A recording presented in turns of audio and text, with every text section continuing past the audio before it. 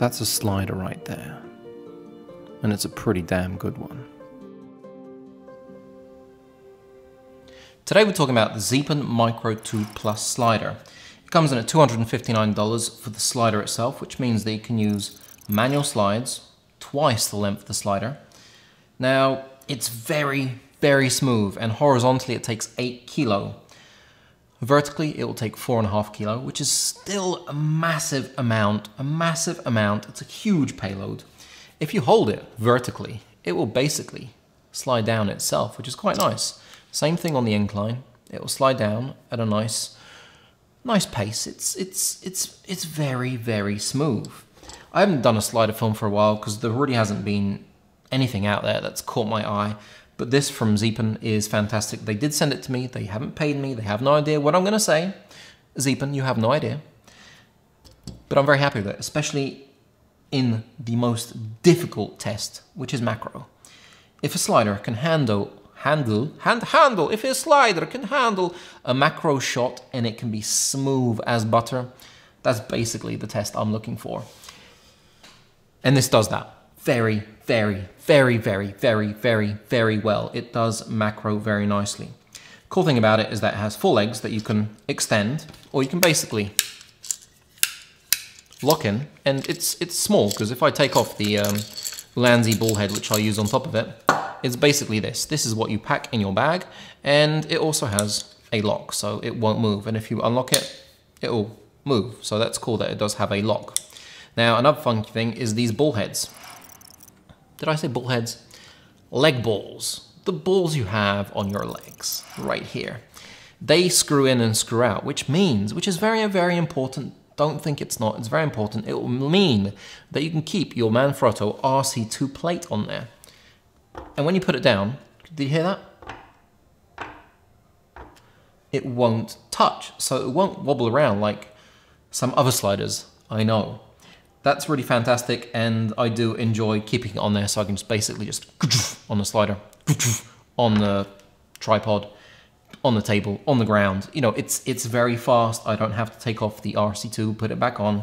It's a small detail, but it does mean a lot to me. It's got a little bit of silicone in here, which I've already damaged with a stupid newer Z Flex tilt head. Don't use it.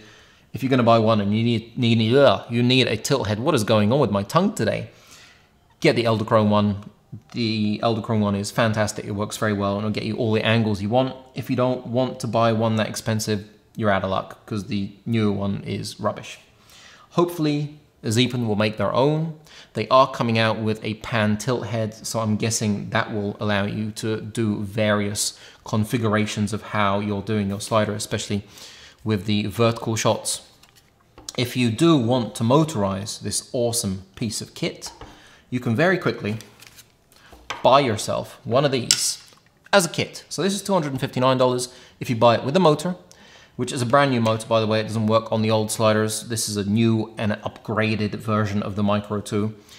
It will cost you $445 with this whole kit, and it's really, really quickly and easy, accessible. The only thing you have to do is take off the RC2 plate and the attachment. It's got a free 8s underneath, and it also has got 3 1/4-20s. And the easier thing to do here is you literally have this little thumb screw at the bottom. I don't know if you guys can see that right there. There you go. And you basically just do that. Take this off, and it's magnetic underneath. So this little belt is magnetic right here. That's great. You get your nice little engine, your motor, and you kind of fill it out and you put it in there. Slide it on the front. And then what we're going to do is we're going to get this and we are going to slide it back all the way until you reach that hole again, and then with your thumb, slide it in. And that is that. You have turned it into a motorized slider. It does come with 2 little thumb screws that have got holes on the side, so you can basically make sure that the motor is attached and it's not going to go anywhere when you're sliding. So it's, you know, it's nicely attached there. On the side you have a power button, and the power button is because you have a Sony MPF battery which you click in, which also has a lock, by the way. That's really great. And when you turn this guy on, hold and turn on, it will have a blue LED, which turns green when it's ready. Now it will turn red when the battery is low. You also have 3 little LEDs here. If you press it, it will turn this into a very fast slider. 39 decibels, by the way. So if you can... That's quiet, that's very quiet. Pressing the button twice will get you from one side to the other. If you press and hold it, it will just slide. Now if we press this once again, we'll go into the slowest mode, I think, yep. And now it's moving very, very slowly. Great thing with the fact that the slider moves by itself twice across itself is that you'll never have the slider in frame. So if you have, I only have one camera because I broke my Sony a7 III. If you have your lens here, it's going to be moving, so with the slider, but if the slider were this long, what would happen? You'd see your slider in the shot, which would suck. So the fact that this moves with itself is great. And not only does it do that, but it does it on your desk, double. Because their other sliders don't double up when they're on the desk. It does it vertically. It will do it on inclines. It will do it on your tripod. It will do it everywhere. So that's a great thing with the slider. The legs work very well. So when the slider is all the way back, it doesn't become heavy. If you put them this way, it's nice and stable. That is a great thing about it. The battery, the small MPFs here, these ones, they will last. This is the 570, by the way. They'll last about 3 to 4 hours, which is great. If you buy the big ones, the 970, they will be going for about half a day, 12 hours, maybe a little bit more. So that's really great. You do have extra belts in the boxes if you need them. It comes with a nice bag that you can stick it in to keep it safe. It's a soft bag. It's a soft bag, so you can't throw it around. And if you do need a cable, I'm not sure you can pick one up from Zeapon, but I have one from Rhino. I've got one from Eldachrome, and they work just fine for my Sony a7 series cameras. It's a great slider, very smooth. Like I said, the macro test did very well with full-on cage Sony a7 III and the Laowa macro 100mm. So check those out right now. You can see just how smooth this slider is. I always do the macro test on a slider, and rarely do I get such good results. The only thing that's come close to the smoothness of this slider is the slipod, believe it or not. The slipod is very smooth, but it's just not as smooth as the Zeapon. I've done a lot of macro in my life, and I've been frustrated that a slider it looks like it's moving in steps, it's jaggedy, it jerks, but this is perfectly smooth. It's ideal for macro shots. Absolutely ideal.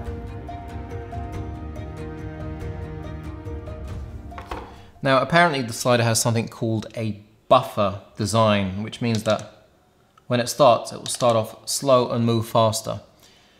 It not having a ramp is no doubt the biggest downfall of this slider, because I'm going to cut off the beginning and I'm cut off the end, and I'm just going to use the middle of the slide. I won't use that because that's when the camera goes and slides along.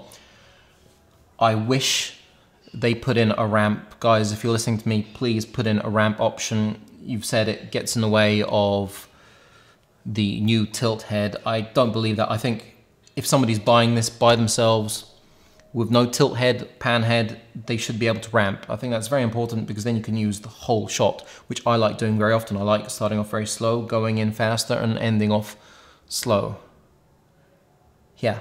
And a ramp is something that we as cinematographers really do need in the actual app. So if you can build that in, it'll be fantastic. Separately and with the pan and tilt head, that will do a lot of good for this slider, because it already is a fantastic system. And it would be awesome if you guys could make one even longer, so that we can get those even longer slides. I mean, I'm going to be honest with you guys, I do rarely use such a long slider. Even when the slider is this long, I'll probably only use half of it, because I will be using something that is basically right in front of the frame to show that the slider is moving.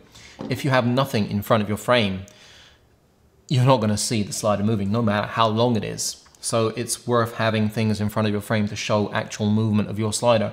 And even with such a small half a slide, you can really show movement, and that's important. But it would be cool to have a longer model for people to be able to choose, especially with the pan and tilt, so you can really do some really, you know, cool movements with it. The fact that it can carry 4.5 kilos still baffles me, because I have a few sliders that just can't do that, and you know, wow, well done guys, especially with it being so smooth. Now, the app is okay. It connects straight away. You basically have everything done. You press done and you can slide it left and right. It's a very good app. You can change the top speed. You can do a point A, point B, and then you can basically loop between them, I believe. There you go. So that's looping, so it's good for interviews. You can basically put the slider on a tripod or on a table, and it can just loop left and right, and you can do it a lot slower than it is doing now. Now, you do have time-lapse options. You do have intelligent time-lapse, so if you're not very good at time-lapse, you can basically select stars or cityscape or any of that stuff, and it will do it for you. It has stop motion, so you can do stop motion shots, which are great. You can do panorama mode, what did I say? Matrix mode, and you can do camera mode, but you are going to need the time-lapse trigger, and you're going to need the heads for that. All in all, it's pretty cool. You've got 6 points you can choose, so you can do A, B, C, D, E, and F. And you know, it's got a lot of potential, but I think the app still needs a little bit of work.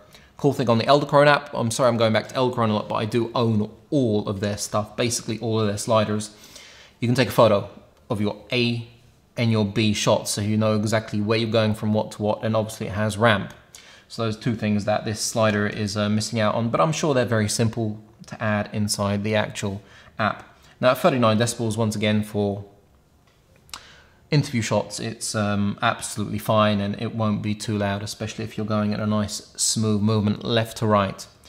If you do have any questions about this fantastic slider from Zeapon, do drop them in the comments below. And if you did like my film and you purchased it or want to purchase it from the affiliate link below, make sure to give me a thumbs up. It's actually down there. And if you haven't subscribed, the subscribe button is not meant to be red. It's meant to be like a grayed out color. It should always be grayed out, by the way, because I think 85% of people that watch this channel aren't actually subscribed, guys. Really? Stay tuned for much more stuff coming. Tons of stuff. I mean, like we're talking about. I'm a big fan of time lapses, and you can see the movement right here. This is clean movement from the slider. I put it on a table outside a cafe. Brilliant.